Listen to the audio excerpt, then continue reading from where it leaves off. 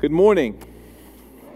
It is good to see you all. Hey, if you're a guest with us, again, a special welcome to you. So glad that you chose to come and spend some of your morning here with us. My name is Kondo. I get to serve as a pastor here. And this morning, we are starting a 3-week series that we are calling Summer Walk. And our hope is that this series is going to introduce us to some really basic steps, and that these basic steps will turn into ways that we walk, not just in the summer, but that will continue to apply these steps even in the winters of our lives, which is why boots are good to even purchase now, to start to think about all that's ahead. And if you've been around, then you know we just came out of a series in which we're talking about freedom. We're talking about the freedom that Jesus Christ has given us as his followers, that Jesus Christ has unshackled us and has removed every obstacle that has kept us from living fully the way God designed and desired us to live. And as we continue to explore that conversation in Galatians chapter 5, one of the things Paul said to us very clearly is, listen, if you have any hope of living fully in everything that you've been called and created to live in, you are going to have to learn what it means to walk by the Spirit. When we get to verse 16 of Galatians chapter 5, Paul makes this profound announcement. He says, so I say, walk by the Spirit, and you will not gratify the desires of the sinful nature. If you want to know what it means to walk by the Spirit, that is impossible apart from, if you want to walk in freedom, it's impossible apart from learning to walk by the Spirit. Because if you try and live in and enjoy your freedom and your fullness by striving and working really hard, you're going to find yourself exhausted. And you're going to find yourself a slave to the really tyrannical master called legalism. God's to please God. I messed up again, and now guilt makes me feel like I can't talk to God, and so I've got to start earning my way back to God, and that introduces a different slavery that robs you of your freedom. If, on the other hand, you say, well, I'm going to try and enjoy my freedom by just shrugging every law of God and just doing me, doing what I want, you are going to find yourself enslaved to the very pleasures you've used your freedom to run after. And you find yourself unable to say no to your passions, unable to say no to your desire for pleasure, and you'll be a slave all over again, stuck in cycles and patterns of addiction. Legalism doesn't work. That will not help you to walk in freedom. License, that doesn't work. That won't help you to walk in freedom. He says the only way to learn to walk in freedom is to learn to walk by the Spirit. And he ends that chapter by saying, so therefore we keep in step with the Spirit, which raises the great question, what does it mean and what does it look like to practically walk by the Spirit, which is what we want to talk about over the course of the next 3 weeks. And I can almost guarantee you that this series will be borderline underwhelming for all of us. When I think about walking by the Spirit, I tend to think about these, again, and we talked about this in the last series, these cataclysmic experiences that happen every once in a while. But what we'll learn is, no. Walking by the Spirit is not so much about those rare, cataclysmic, major choices I make in those rare, major moments of life. It is about the decisions I make every day. It's about the small decisions I make on a regular basis, because decisions turn into steps and steps turn into walk, and before I know it, I am walking in the Spirit. And so this morning we want to start by talking about a very foundational, fundamental step if we are going to be walking by the Spirit. And this step is called read your Bible. I know! So what did you guys talk about at church? Reading our Bible? Oh, really? Very creative. It's not monumental.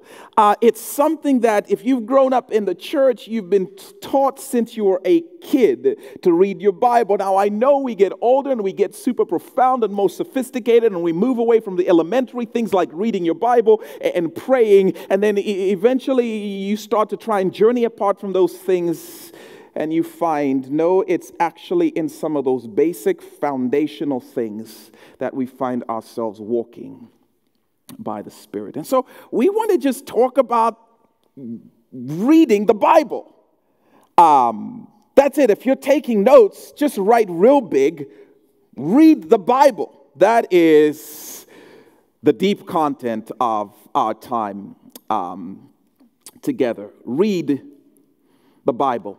If you have a copy of the Bible, you can go ahead and turn. We're going to be reading a number of different passages of Scripture, but the one we're going to start with is in the book of John.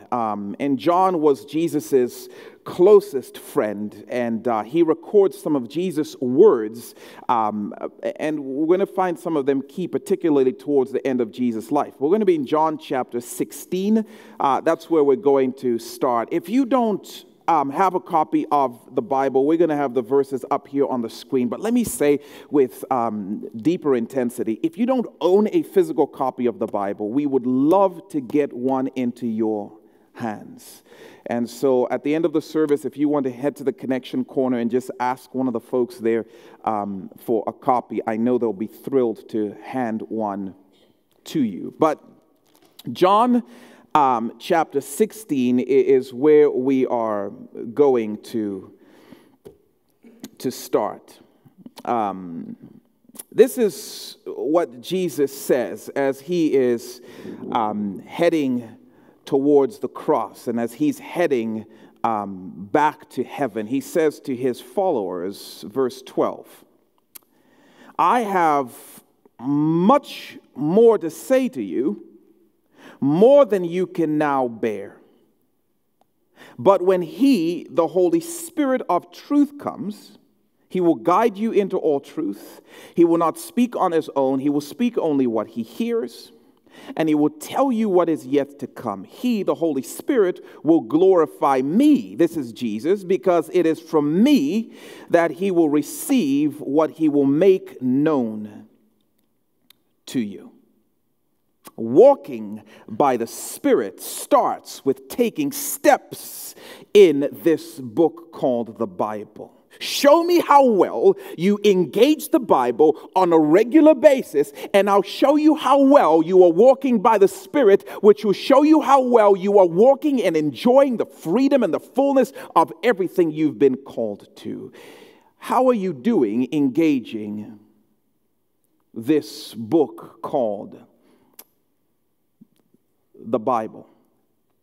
I love the summer. Oh my goodness, I love the summer. Oh, for so many reasons. I feel like John Travolta, which is a Grease reference. But summertime is just some of my favorite time ever for a variety of reasons. One of the reasons I love the summer is because of what it does for my marriage. My wife and I just a few days ago celebrated our 19th wedding anniversary. And I'm telling you that almost 2 decades later, I still find this woman incredibly mystifying. There's so many mysteries about this woman I cannot decode.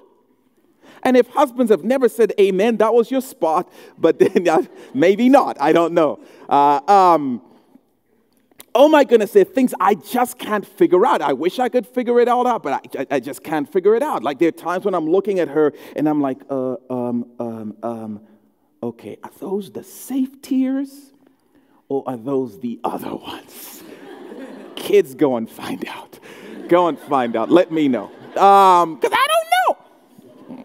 I just don't know. Mystifying. I'm mystified by, hey, how come you don't seem super romanced by this half-hour conversation about all of the NBA off-season trades? I don't understand it. That is a mystery to me. But I love summer because summer, it removes at least one element of mystery about my wife.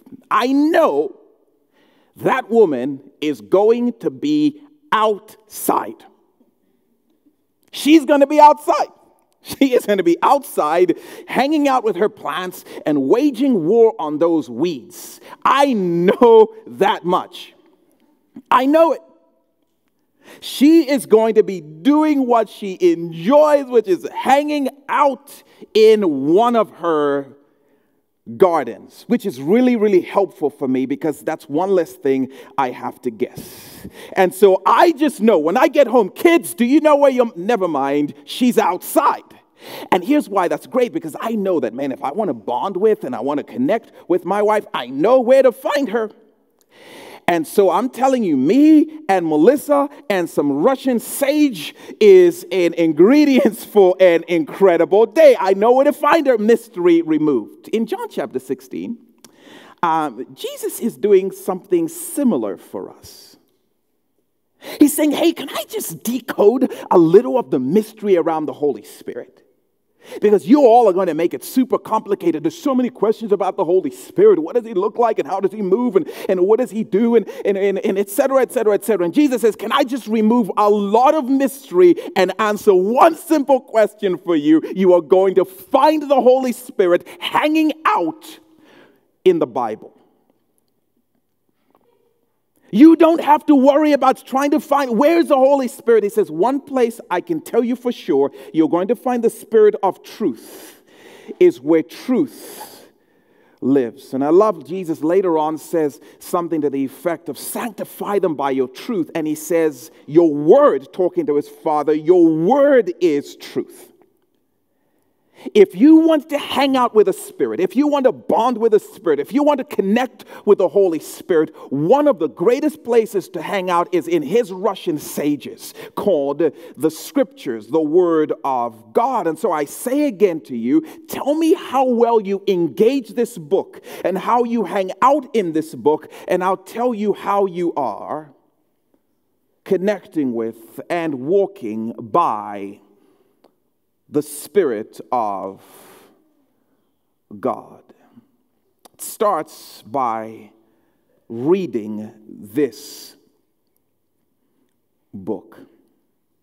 And every couple of years or so, we'll just come back to this. And we'll just come back to having a conversation about this book. And that is today. This, by the way, is an incredible book. Can we just talk about that for a second? This is, number one, the most unique book on the face of the planet. The most unique book. It is, hands down, the most impressive. Look at it. The most impressive piece of literature ever composed in the history of the universe. And I want to say this, by the way, to those of you who are in high school, those of you who may be going off to college, I just love to say this again. Whatever other documents, whatever other books, whatever other things you encounter, if you believe the Bible, you are believing in the single most unique book ever composed on the face of the planet. This book is one book, as you can clearly see. I feel like I'm doing a magic show. See, look, no sleight of hand. It's one book that's comprised of 66 separate books within it. And those 66 books were composed by about 40 different authors.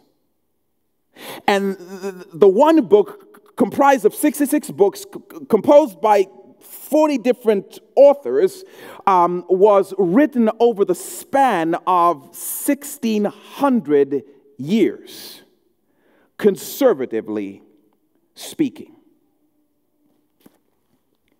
One book, 66 books contained within it, 40 different authors over about 1,600 years. And this book centers around the same group of people and ultimately tells the same story about the same God. It is a comprehensive document that together tells one story. And I'm just telling you right now, that in and of itself is impressive. The last time we talked about this, I did a little exercise. And I shared the results with you. I went to my then family of three, apart from me, three others at the time. And I said, hey, can you guys do an exercise? I'm curious to see, like, how impressive is this really? So, hey, I had my family sit down on the same couch, and all of them took out a piece of paper. And I said, hey, can we try and compose a bestseller? Each of us will write a different separate story, and we'll see if we can compose them to make one bestseller so we can all retire early. And so my family all separately wrote together some thoughts and some ideas. And let me put this up on the screen so you can see this work of art. It was just glorious. Hi, Ray Lewis. Hi, Jacoby Jones. What? This is crazy. She felt this was a beautiful answer and changed everything. Then the famous reader vanished, whoever that was. Then the audience clapped. Then the audience got books and read for the rest of the night. Tell me that doesn't sound like drunken poetry. Be honest, I won't be offended. Needless to say, we are going to all be employed for a very long time. Retirement is not coming early. Oh man, that is funny stuff. And they live in the same house. And they were sitting on the same couch. I'm just asking you, can you imagine 40 different people over 16 different centuries composing one comprehensive document that all comes back into the stream of the same story and points to the same person, most of whom had never met because they lived in different centuries and they lived in different countries. I'm just saying this is an impressive document. Collaborative, comprehensive, with no contradictions. A group of people who didn't even know each other. And so now if you pick this book up and you start to read it, it doesn't matter where you start. You're going to end up in the same stream telling the same redemptive story about the same great God. And on top of that, it's history's best-selling book ever. But that's just the book. Once you open it and you start to read through it, it just leaps into a stratosphere all unto its own, because some of the 40 authors who contributed to these 66 books, when they were writing, they dared to make predictions about future events. Which, again, if you wanted to make up a book, that's probably not a good idea. But they made predictions about future events that are referred to as prophecy. It's crazy. This man, for example, whose name is Micah, who lived some 800 years before the person of Jesus Christ showed up on the scene, he made some predictions about the person of Jesus. Micah chapter 5, verse 2, this is what it says. It says, "But you, Bethlehem, Ephrathah, though you are small among the clans of Judah, out of you will come for me one who will be ruler over Israel." This is a prediction. One will come out of you, Bethlehem. Someone who will be ruler over Israel, whose origins are from of old, from ancient times. I mean, this is so fascinating. I mean, first question for me is, wait, how will someone in the future come to rule who is from ancient times? That doesn't make sense. That's kind of ridiculous. But apart from all of that, do you know the chances that this individual, Micah, is going to accurately guess the right city in which, or the right town in which this ruler, this Messiah would be born? I'll tell you, the odds of him guessing that is about 1 in 280,000. I'd take this guy to Vegas if I wasn't a pastor and you know, stuff like that. But that's insane. And that is assuming he already knew somehow that there was even a Messiah to guess about. And if you're going to make it up, why would you pick Bethlehem, buddy? If you're going to guess a bigger city. Go for Jerusalem. Go for one of those cities. But why even go with that nation? Go for one of the bigger nations. But he chooses Bethlehem, and the odds are crazy. And that's just one prediction. If you took only 8 more predictions about the person of Jesus Christ, that Jesus Christ came and proved right, that Jesus Christ came and fulfilled. If you just take 8 more, the odds of getting 9 of these predictions right about the future to be fulfilled in one person is 1 in 10 octillion. I didn't know that number. I asked for the help from the first service, and they told me what it was. That's 10 with 27 zeros.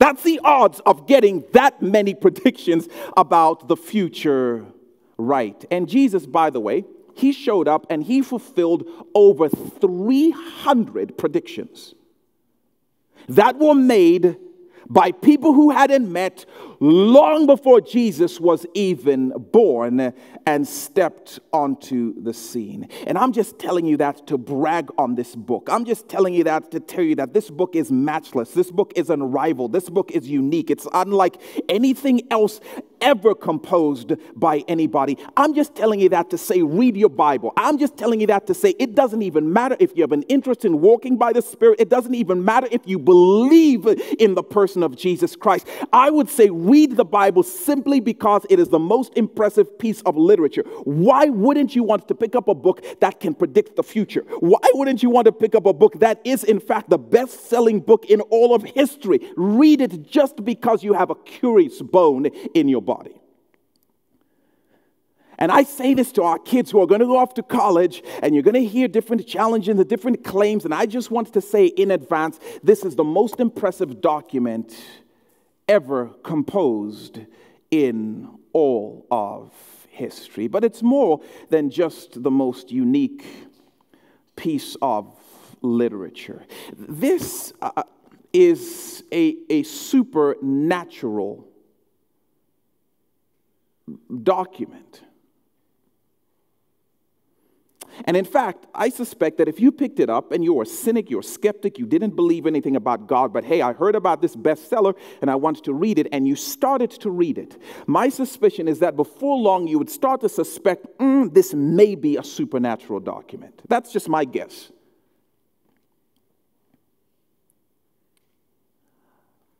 Which is exactly what it claims to be. 2 Timothy chapter 3, verse 16 says this. It says, all Scripture is God-breathed,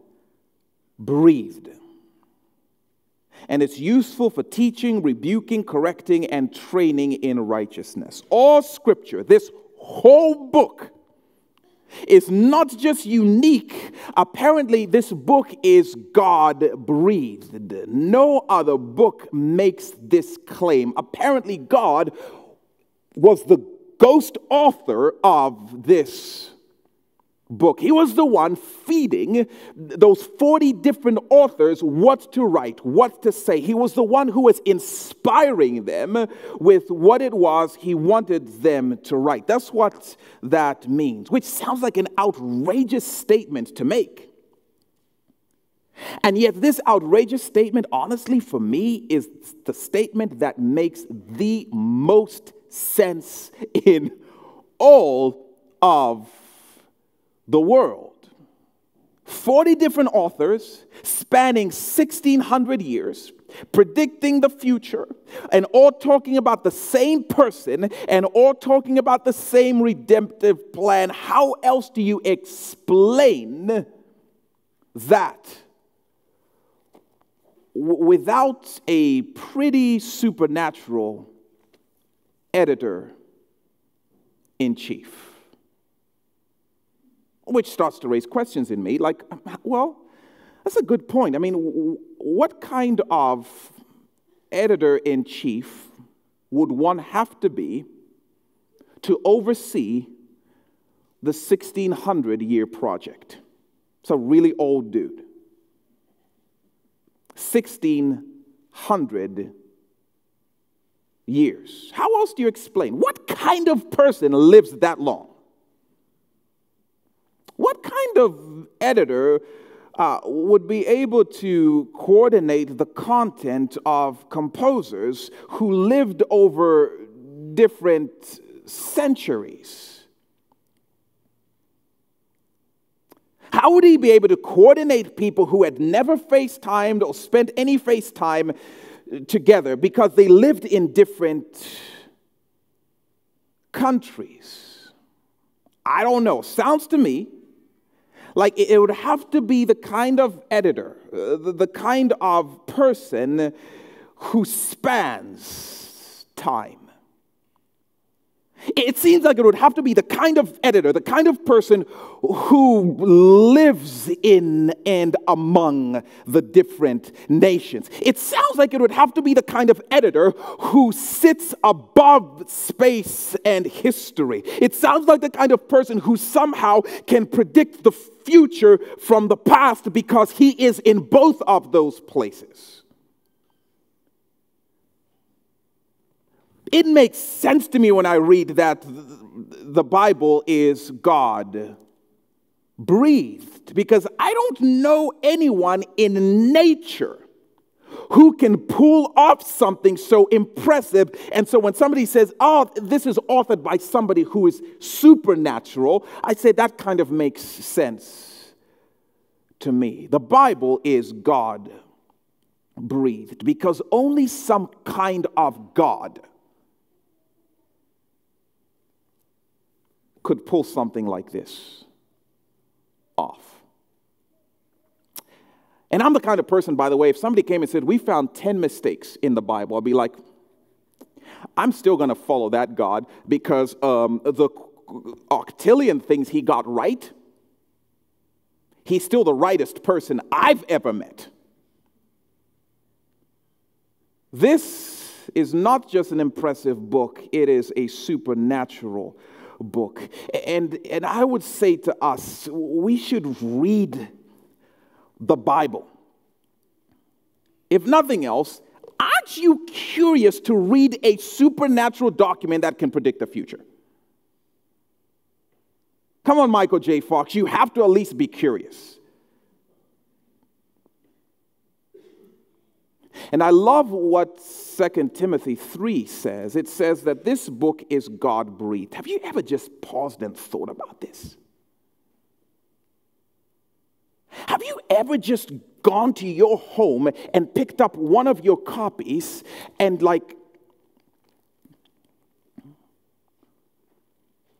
the breath of God is in the pages of this book?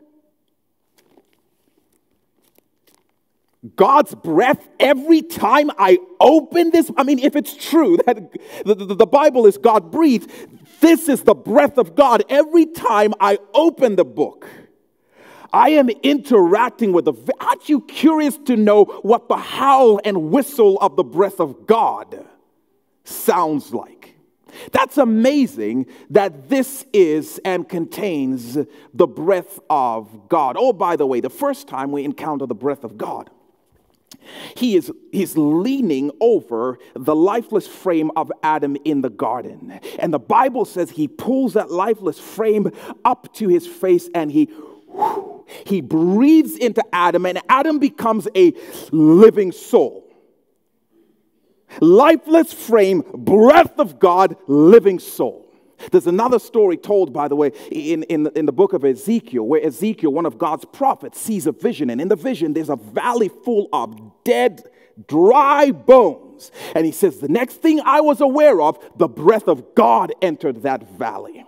And when the breath of God touched those lifeless, dry bones, they started to rise up until lifeless bones became an army ready to march into battle. Dry bones, breath of God, a living military force. It is amazing when you study and you read in the Old Testament, in the scripture, the breath of God showing up. The psalmist says, oh, one time God breathed, and all of the galaxies were flung into place. Doesn't it just make you pause and say, wait a minute, that's what's in the pages of this book? That when I open the book, the same breath that brought dead things to life is now opened up to me. Aren't you at least curious to open up a book that has the potential to bring dead things in your own life to life? Aren't you curious to see what this book could do for your lifeless marriage? Aren't you curious to see what this book could do for places where you've experienced nothing but defeat, and there's a possibility that an army might rise up to say no to sin? Aren't you curious to see what the breath of God might do in all of this? But mostly, you know what's fascinating?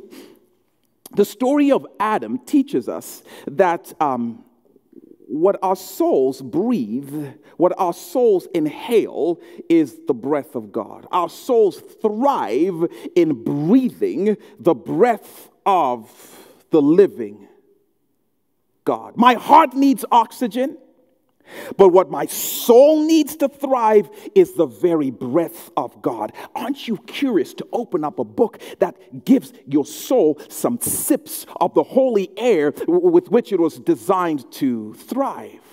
Who wouldn't do that? I'll tell you who wouldn't. 9 out of 10 people, because apparently only 1 out of 10 people read this book consistently. This book contains the breath of God, which is how your soul thrives. This book contains the breath of God, which is how dead things come rushing back to life. I say, read this book just so you can breathe. And just so you can see if the miracle of lifeless things coming to life doesn't start to be your reality as you read this book. This book is apparently also surgical, which is probably one of its scariest qualities. Not for the faint of heart. Hebrews chapter 4 verse 12 says it this way: for the word of God is alive because it's the breath of God, and it's active because wherever God's breath shows up, things happen. And it's sharper than any double-edged sword. It penetrates even to dividing soul and spirit, joints and marrow. It judges the thoughts and the attitudes of the heart. The Bible is like a sword, sharper than a surgical scalpel. This is really interesting, by the way, because in our era, and we're not new to this, but we have a fascination with self-discovery. Hey, what's your Myers-Briggs? LMNOP. What's your Enneagram? 45. I'm a 45, But we've all started to explore these different tools that help unravel the deepest parts of who we are and why we behave the way we behave and why we think the way we think it and why we interact with the world the way we interact with the world. Do you know that this is the sharpest and best tool to unravel the deepest parts of who you are and show you who you are really? That's what it means when it says it has the ability to cut through all of the stuff you do to the very heart of your motive. No, why did you wear that really? No, why did you get angry really? Just because I'm mad. No, the scripture has a way of getting to the heart and getting to the intentions and getting to the motives and showing you who you really, really, really, really, really are. Which means this book has the power to say, this is who you are. Do you need to be changed? This is who you are. Are you more beautiful than you realized on account of the lies you've heard? This is who you really are. Did you realize that it's out of your emptiness that you continue to run after these things? James calls this the mirror because this is the ultimate mirror that helps us to see ourselves most clearly as God describes and defines us. This book is surgical. And I'm just saying, read the Bible if for no other reason because you're curious to discover who you really are and what's really true about you. And there's no better place, no offense to Enneagram, no offense to Myers or Briggs, but I'm saying to you This is the best way to get a true sense of who you are. And I suspect that this is one of the reasons that many of us don't enjoy going back to this book, because it will tell you some things that you don't want to hear about yourself, and you'd rather go to Instagram and get somebody to say like. And the Bible's like, no, this is where you really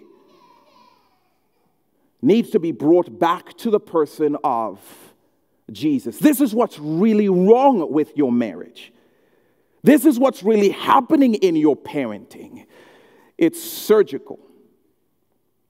And I would say read it, if nothing else. I don't know about you, but I don't want to live with a deceived view of myself. I don't want to live, looking in one of those, department store mirrors that make me seem, hotter than I really am. I want to look in the scriptures so that I can get the most accurate aspect of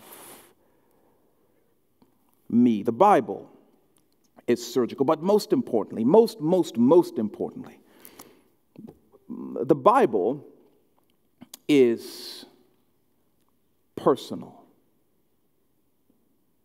One author put it this way. He said, the written word exists to point us to the living word. When we say that this book is personal, I am saying that this book, as unique and surgical and supernatural as it might be, is ultimately about a person. The Bible is all and ultimately about the person of Jesus Christ. From beginning to end, this book is personal. It is about Jesus. I'm going to say that one more time. From beginning to end, this book is about a person, Jesus. When you open this book, the breath of God emerges. But more than that, the face of Jesus starts to come into focus. This book is ultimately about the person of Jesus Christ. One time, Jesus was talking to a bunch of church people who were experts in the Bible, and he schooled them in this very truth. John chapter 5, verse 39, here's what Jesus said. He said, "You study the scriptures diligently because you think that in them you have eternal life. These are the very scriptures that testify about me," he said. "Yet you refuse to come to me to have life." Powerful. This book is unique.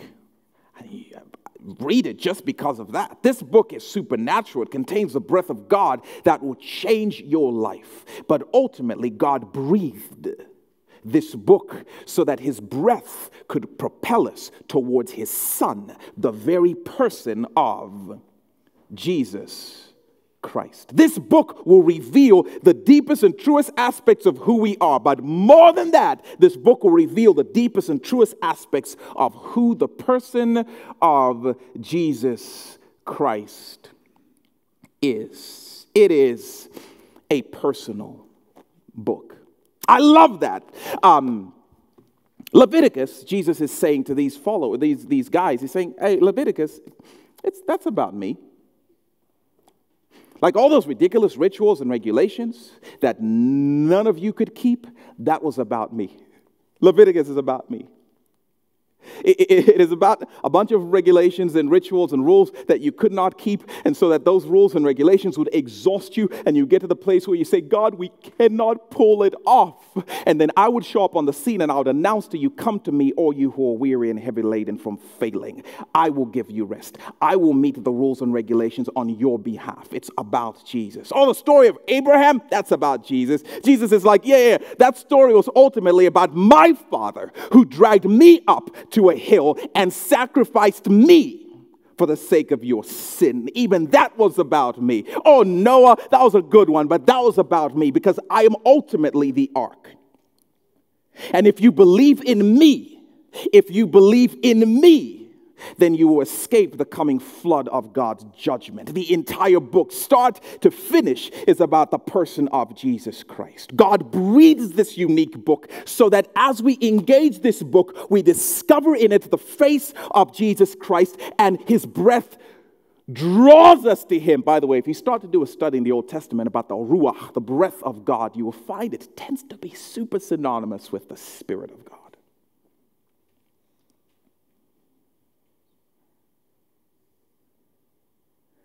And one of the Holy Spirit's favorite things on the planet is to push people towards the person of Jesus Christ. It's to shine a spotlight on the person of Jesus Christ. Is it any surprise to you that he loves to hang out in the Russian sages of the Word of God?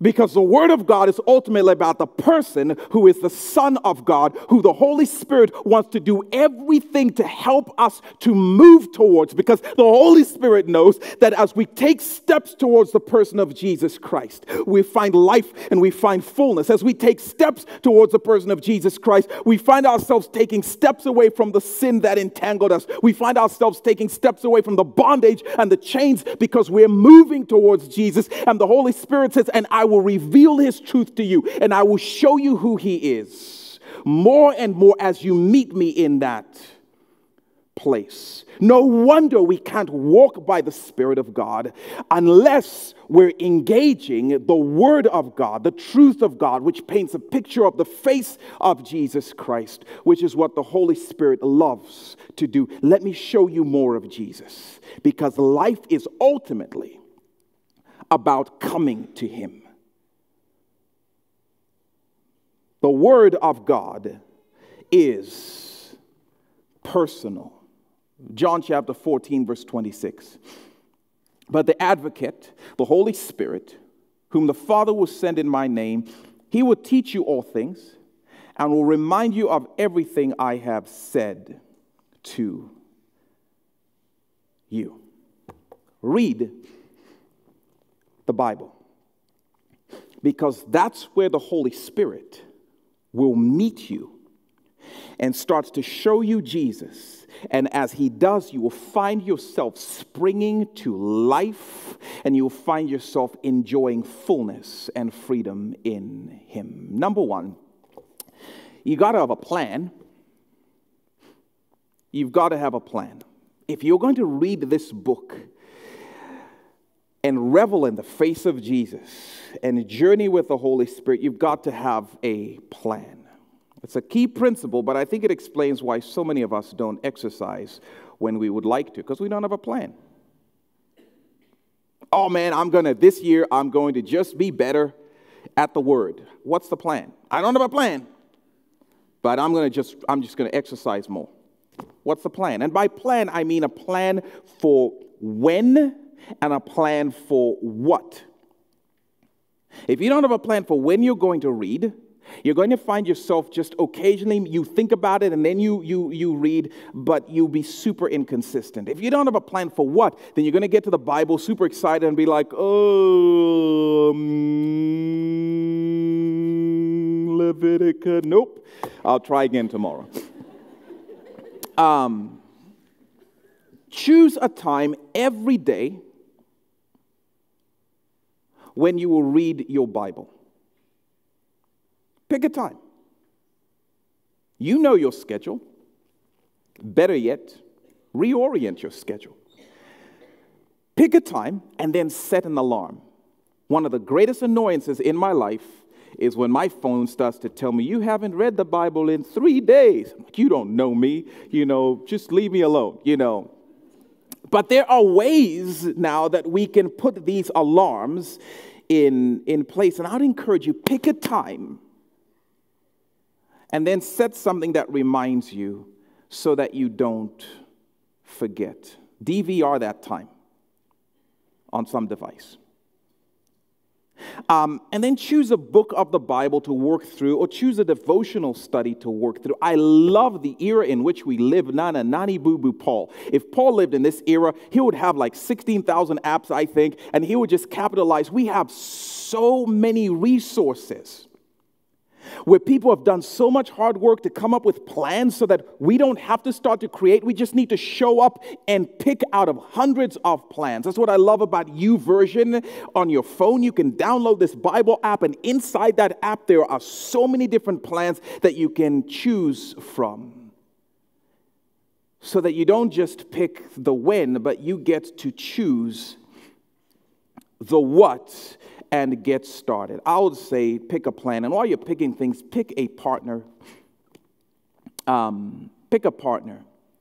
Walking with the Spirit is a community process. We need each other. The other week I made the mistake of sharing with some people some of my health goals.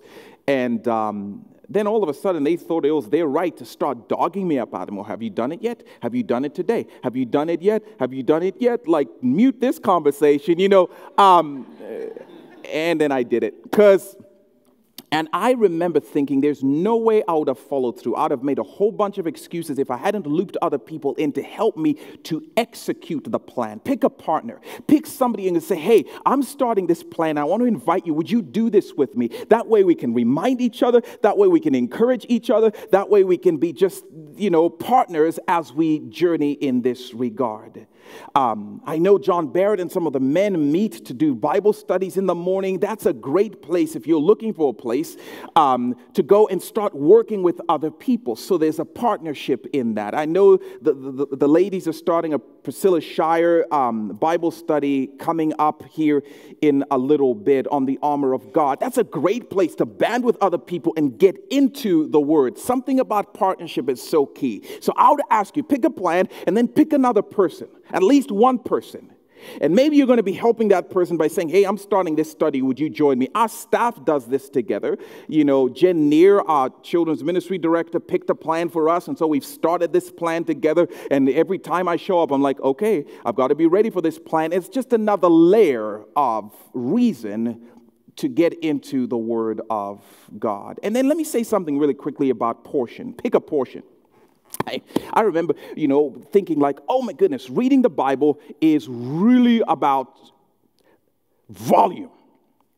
That the more spiritual you are, depends on the volume of Bible you consume. And then I remember my mom saying stuff to me like, Kondo, only eat as much as your body can process and use, And that's what she used to tell me, come on. How much are you trying to eat? Your body doesn't know what to do with all of that. And I think sometimes we think to Bible binge is a spiritual thing. But you know what happens if you Bible binge and you eat more than you can actually apply? Because the Bible says, don't just be hearers of the word, be doers of the word. If you eat more than you can consume, Paul says, knowledge will pop you up. And you find your spiritual pants a little tight and you won't understand why. Because now you know a lot, but you're not using it. You know a lot, but you're not necessarily applying it into the exercise. So I would encourage you, portions. It's actually healthier to take smaller portions that you can marinate on, that you can ruminate on, that you can meditate on, and that you can apply. Man, some of the studies that I do on my app are 5 minutes, and I found myself feeling guilty. Surely I've got to read more. Surely I love Jesus more than 5 minutes worth. But listen, it takes you 5 minutes to eat the meal. And then it takes you 5 hours to process the meal as you go and as you ask for his help in applying it. So think about portions so you do not start to think consuming a whole bunch. And some of you, that's it. Oh man, I don't have 2 hours to get into the Word. 2 hours? Are you a seminary student? In which case, yes, good, 2 hours. That's awesome. Last thing, and this is really important. John Hoover, wherever you are, emerge, please. Let me say something about prayer.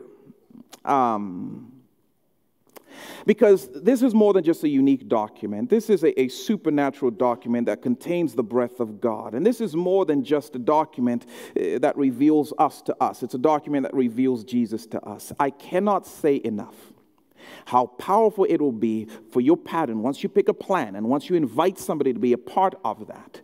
I can't say enough how key it is when you start reading this book to say a simple prayer: Spirit of God, meet me here and show me the face of Jesus in these pages. If this book is about Jesus, I don't get the majority of the ways this book is about Jesus. And I don't get what things you want to reveal to me. But Spirit of the living God, would you please open my eyes to see things my mind cannot see in and of itself? Would you please show me the things you want me to see about Jesus so that I can move towards him a little bit more, so that the information becomes revelation of the face of Jesus. Not just I know more, but now I know him more because the Spirit of God is making him known to me. Read this book and you find yourself meeting the Spirit there. And the minute you say, Spirit, would you walk me to Jesus? He will say, oh man, this is my favorite thing to do. And here we go. And I can't imagine 6 months from now what this church will look like, what your family will look like, what your life will look like, what our world will look like, because a number of us said, I am going to make a decision and start a plan to get into the Word of God, to get back into the Word of God, or just to continue in the Word of God, asking the Spirit to do his work. Amen? So Spirit, do your work. And I pray that this will be more than just a message. I pray that there will actually be people sitting in this room who maybe haven't read their Bible or haven't read it consistently, and that all changes now. I beg you, please don't let us just listen and be entertained and move out. May our lives be different because we not just heard what your word says, but we applied it.